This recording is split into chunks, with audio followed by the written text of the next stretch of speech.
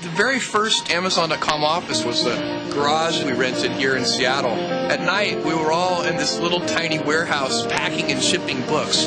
In my mind, Maxim is still a small company. You lose sight of the fact that in virtually every type of equipment you can imagine, you'll find some product that Maxim has invented.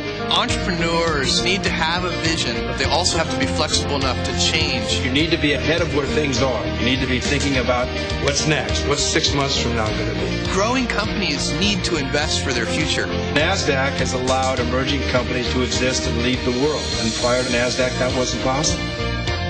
Amazon.com. Maxim, listed on NASDAQ. NASDAQ 100 companies.